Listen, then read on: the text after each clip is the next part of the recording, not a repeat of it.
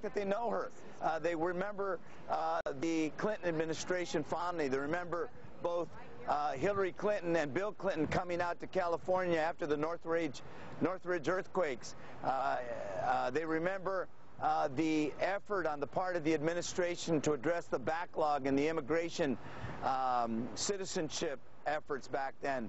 They remember that the economy was great and that people were working and that they had a strong economy. They remember not only the health care initiatives for children, but also the housing initiatives, Hope 6 and the like. So it has a lot to do with the fact that they know her, they trust her. They'll overwhelmingly support Hillary Clinton because, as I said, she's got the strength and experience to chart a new beginning for America.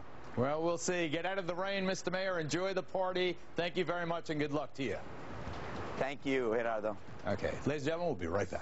Booming Latino population being courted in a Democratic presidential primary as never before.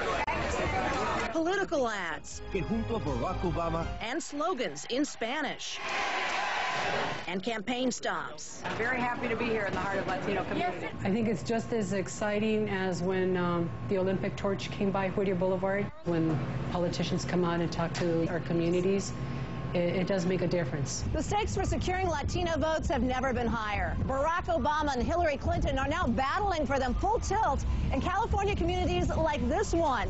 And some analysts say that Clinton launched her candidacy here with a clear advantage. In California, Latinos comprise about a quarter of all likely voters in the upcoming Democratic primary, and Clinton has a very substantial lead. It's about 3-1. Hillary and Barack Obama have some very good ideas. I'm leaning more towards Hillary. The roots of her advantage may lie in her last name. The relationships that were forged during the Clinton administration with Hispanic elected officials and influentials nationwide have given Hillary Clinton a much more extensive network of community influential. Latinos have displaced blacks in many of the parts of the county, but I think it's mostly about Hillary more than Obama.